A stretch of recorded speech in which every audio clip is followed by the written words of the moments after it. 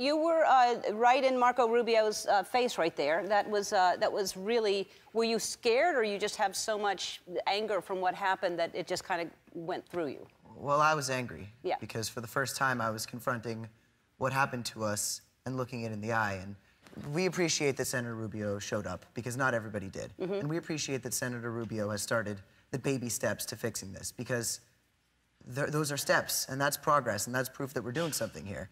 But we have a lot more, and we appreciate that this is becoming more of a conversation and less of a debate, and everybody's in on this. So, okay, so this happened a week and a day ago. Last Wednesday. Right. So before this happened, were you concerned about any kind of gun control? Or, I mean, even though the Las Vegas thing happened and other school shootings, did you pay attention to it much?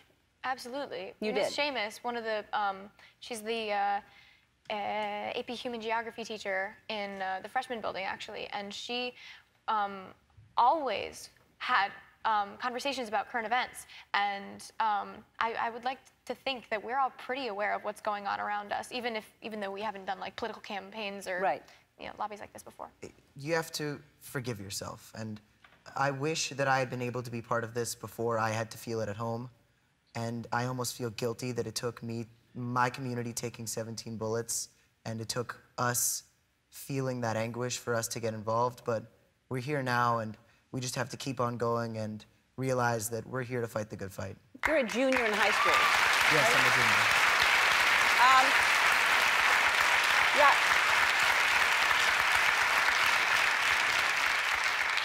So you're, just to be clear, do your families own guns? No. Mine does.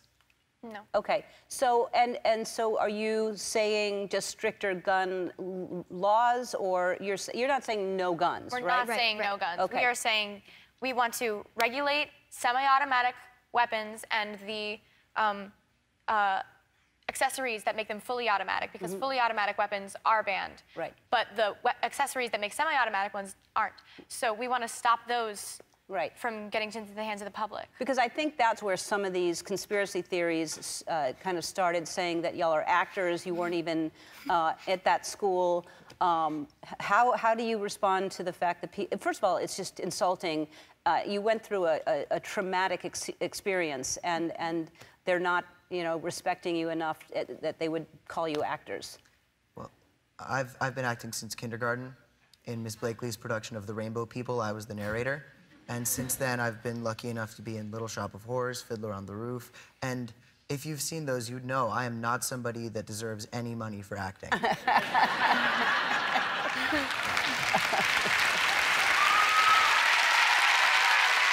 right, so let's talk about the March on Washington. Why? And obviously, like we've said, there's been, starting with Sandy Hook, which there's been so many devastating events like this. What's the difference now? Well, basically, everybody's listening to us. The difference is you've seen this. We're here. We're talking to you right now. This has never happened before.